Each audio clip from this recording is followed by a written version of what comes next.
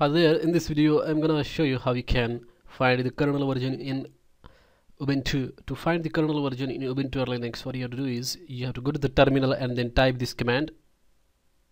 The name of the command is uname -r, and it will display you the version of the Linux kernel that this operating system is running. So my Ubuntu operating system is running kernel with version 4.2.0-16 generic. So this is how you can find the Linux kernel version in Ubuntu and Linux. If you like this video, hit like button.